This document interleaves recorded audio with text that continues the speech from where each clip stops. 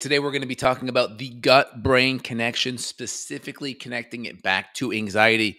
Just had a clinical call with a patient, and I want to dive in just some of the things that we chatted about. And I'm going to just break down some of the top 5 mechanisms and why and how your gut can create mood issues. And of course, anxiety is a common one. You could put depression, you could put brain fog, you could put OCD in there, right? The same root cause can spiral off different, let's say, symptoms based on kind of your genetic predisposition, but it's the same root issues up top. But we'll focus on the anxiety connection.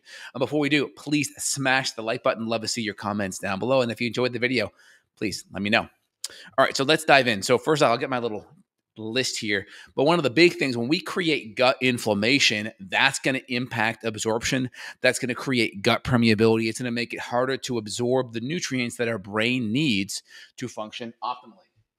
So we need amino acids. Amino acids are the building blocks for our neurotransmitters. So we need to be able to digest and absorb protein. So anything that screws up our ability to make acid and enzymes and absorb optimally, that's going to be a problem. We need healthy fatty acids.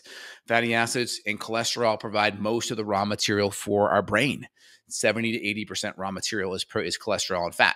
So if we don't have the building blocks to make the raw material, that can be a problem. So we have the neurotransmitters and the protein. We have the raw material with the fat and the cholesterol, plus our cell membranes, which are needed for good communication. We need healthy fats for those healthy cell membranes to form that lipid bilayer. And then we also need to be able to manage our blood sugar. If our blood sugar is wonky, that can create problems in the brain, right?